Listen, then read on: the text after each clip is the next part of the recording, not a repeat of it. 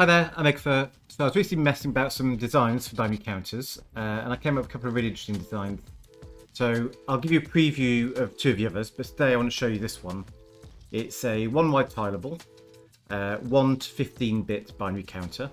You can also build it where you skip every other slice and it becomes a two-wide tilable 8-bit counter, and that might be easier sometimes if you're going to be powering other circuits from it. But either way, it counts at a rate of 1 pulse every half a second. That's every 5 redstone ticks, every 10 game ticks, or we can say at a rate of 2 Hertz. So of course it can count slower than that as well, but if you try and count faster, strange things happen, so do try and avoid that, okay?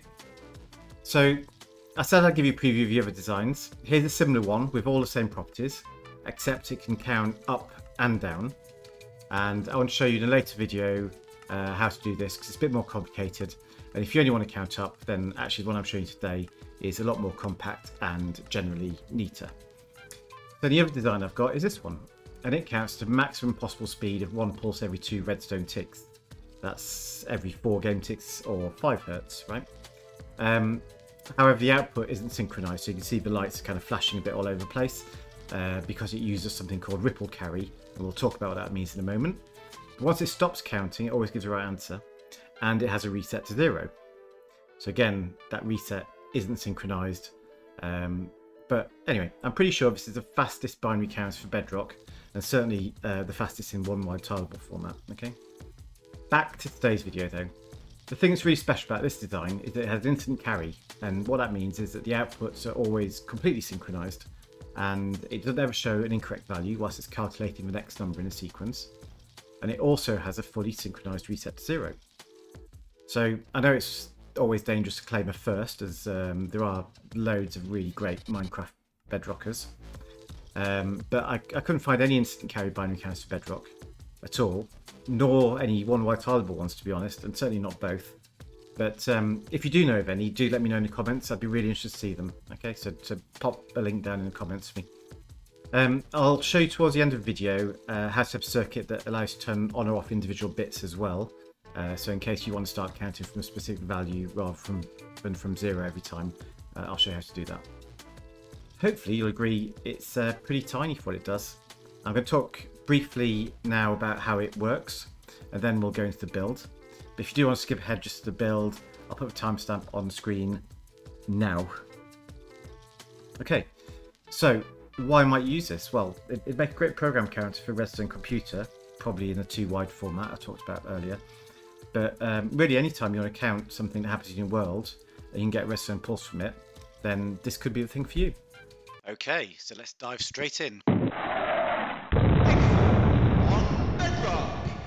So I'm going to talk a little bit about how binary counters work. We're going to start off by talking about ripple carry. I'm not really going to go into how binary itself works. Hopefully you've got some idea of that.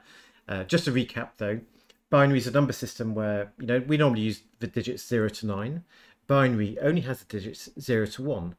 Other than that, it kind of works the same way, but just being 0 and 1s makes it easy for computers because they can treat that as on and off.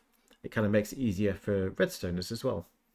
So if we look at the various digits of a binary counter, we've got the 1s place, the 2s place. This would be 10s normally in our system. That'd be hundreds, that'd be thousands.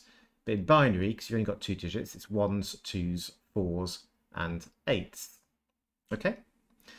So let's talk about how a ripple carry binary counter would work. So we want to add 1, starting off with 0, we want to add 1. And we add 1 to the least significant bit. That's this one on the right hand side, the 1s column. That's pretty straightforward, right? What if I want to add another 1? Well, I can't go to 2 because there's no 2 in binary. So what I need to do is I have to look at whether it's already a 1. And if it is, I roll it back to 0 and I carry 1. And that carry gets added to the next higher bit. And I might have to keep doing this, right? So I keep looping around that until I get to a point where I don't need to do a carry anymore because we were adding 1 to a 0. Okay, so that's already done now. So we've gone from 1 to 2. Okay, let's look at it again, starting with 7. So this is 7. So it's 4 plus 2 plus 1 is 7. And we add 1. So what's going to happen now? Well, I flip my first bit. it was a 1, so I have to carry 1. This one's 1 as well, so I have to flip that and carry 1. I flip that and carry 1, and then add that 1 onto the last bit. So I now get 8, right? 1 in the 8's column, all the others are 0. I said 8. So 7 plus 1, 8. Good. We've got the right answer. But you can see how it flowed through the number. And each time we calculated a bit, that told us what we need to do next, whether we need to carry or not. And you can imagine if you had lots of bits, this would take quite a long time to do. And this is a system that's used by my really fast binary counter. And that might seem a bit counterintuitive because I'm saying it's slow, but it's also the one used by my really fast one. Well, the reason I can use it for that is that whilst the ripple is happening, I can keep adding another 1. I can keep adding 1 onto the least significant bit and keep going like that. And it just kind of ripples through. It just means that the output doesn't ever quite catch up until I slow down or I stop. So let's talk about instant carry binary counters. How do they work? Well, it starts off the same. I want to add 1. But this time, the way I'm going to look at it is I'm going to flip all of the bits from the least significant bit. Remember, that's the right-hand one, the 1's column. From that least significant bit until the first 0. Now, in this case, the least significant bit is 0, so it's just that 1. So we flip that. If I were to add 1 again, the least significant bit to the first 0 is both of those. So I flip both of those. That goes from 1 to 2. So let's look at our example with 7 again. So now from the least significant bit to the first 0 is all 4 of them. And so I flip all 4. And you can see how that's a lot faster. But how do we actually make it work in Minecraft? The answer to that is around signal strength. So let's go back to 7. If we can output a signal strength of 15 for a 0 and 0 for a 1, as I'm showing with these arrows down here, we can feed that into a redstone line. And you can see the redstone signal strength decays as we go along the line. So only the 8's column has 15, so it goes 15, 14, 13, 12. And we extend it by 1 more to 11. And we feed that into the side of the comparator on subtract mode with signal strength 15 going in the back. So what happens now? 15 minus 11 is 4. So we get a signal strength of 4 out the front. And you'll notice that's exactly the right number of bits we need to flip. So now we can use the signal strength to flip those bits like so. That's basically how it works. It does mean it's limited to 15 bits because that's the maximum signal strength we can get from redstone. But what's really interesting is that if you skip some bits, it still works exactly the same. So you can make it an 8-bit counter with all of the slices too wide, basically. And that can make it easier to use in some builds. So it doesn't need any change to the design. It just needs you to miss out some of the slices. The other thing that's quite interesting about these is what if you want to count down instead of up? Well, actually, it's basically the same thing. It makes sense, right? That if you're flipping 4 bits to get from 7 to 8, if you flip them back, you'll go from 8 to 7. So you actually want to do pretty much the same thing for subtraction as you do for addition, except that when you want to subtract, we need to change the signal strength so that a 1 now gives out a 15 and a 0 gives out a 0. And we feed that back into our comparator, and that will give us a signal strength of 4, which covers those 4 bits, and we go from 8 to 7.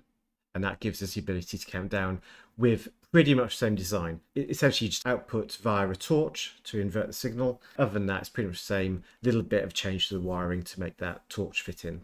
All right, enough of me rabbiting on. Let's go and have a look at how to build it. Okay, so we've got an empty void world, just 1 block in there to help me start the build. And we're going to show you how to do that. So start off with a dispenser facing downwards. Put a powder snow bucket into there. I'm going to come around this side. It doesn't really matter which way you go. But I'm going to place a glass block down horizontally, diagonally, sorry, from it, with a comparator on there, a solid block in front of that, then come down 2 with a glass block, and we are then going to place redstone dust on here, and then diagonally down again back towards the dispenser. We want to go 1, 2, 3 blocks, and we're going to have dust on the first and the last one. with a repeater on a default of 1 tick in between. Then come over this side, place a block diagonally up from here with redstone dust on it. Another block just there with a comparator. It must be on subtract mode, so make sure its front light is lit. And put a block in front of that with redstone dust on it. And finally, a target block just there. So that's actually a working 1-bit binary counter. So 1 bit isn't very useful and doesn't have a good output at the moment. So if I want to see the output, I can put a torch just here and place a redstone lamp underneath there. Okay, so what I need to do to make this work is I just will power and unpower this comparator. So if I put a lever here, and you can see I've counted from 0 to 1 and back to 0. Like I say, not very useful at the moment. So I'm just going to copy this across, and I'm going to make 14 copies of this, so we've got 15 bits in total, and I'll see you in a moment. Okay, and there it is, its final glory, and that is a 15-bit binary counter. I say final, there's actually 3 more things I want to show you. The first is that I'll put it on a clock, and that'll be a 10 game tick clock. So I'll show it to you running at 10 game ticks. That's 5 redstone ticks, or 2 pulses a second. And that's the maximum speed that this will do. And we also want to be able to reset everything to 0. So if we've been counting away, we want to start again, I need a reset circuit. That'll be a fast reset circuit, which again is synchronized. And final thing is, what if you want to set a specific value to start with? I'll show you how to be able to set specific bits of your binary counter. Okay, let's start with the clock. So I'll get rid of this for now. And I want a block behind there. I'm going to come out 1, 2, 3, 4, 5. So this is a 10 game tick clock. So I need an observer there. I'm going to put a rail just here. Another block there. I don't have any things I need. Let's start by collecting those. A redstone repeater, just here. That redstone repeater needs to be on 4 ticks. And I want another block above it. And we're going to put a torch just here. So this clock has a period of 20 game ticks. That's 10 ticks on, 10 ticks off. So these are, you know, count redstone ticks, that's 4 for repeater, 1 for the torch. So it'll be on for 5 redstone ticks, off for 5 redstone ticks. The observer detects a rail going on and off, and therefore it'll give us a 1 tick output every 10 game ticks. So all I need to do is add a bit of dust here. Let's put a lever there first so I can turn it on and off. Bit of dust there, and we can watch that counting away. I can turn it off like this. Okay, what about the reset circuit? So to do that, we're going to come up here. We're going to put blocks on top of our comparators all the way along. And I want redstone dust along here. Redstone dust along here. And I'm going to place a torch to power that dust exactly here. Like that. And then, because all of this dust is lit, all of these torches will be turned off. There we go. And a button on this block here will depower all that dust, and it'll allow certain torches to come on. And which ones will come on? Well, exactly the ones where we have lamps lit. So if you see the lamps are on bit 2, 5 and 6, when I press the button, you'll see torches 2, 5 and 6 lighting up. And therefore, it instantly resets everything to 0. Okay, so the last thing, what about setting specific bits? Well, the problem is I want to be able to power each individual dispenser, and that's quite difficult because they're surrounded by other things at the moment. So the way I'm going to do that is I'm going to use a comparator just here, and I grab my piston, composter and my pumpkin pie. I can put a sticky piston just here with a composter on top of it, and I'm just using the pumpkin pie to give me one level. You can use something else if you like. It's just a pumpkin pie, always gives you a level every time you use it. Okay, and then just pop a button on the piston here, and whenever you press that, it'll switch that individual bit across. So you build this all the way along if you like, and then you'll be able to control each bit individually.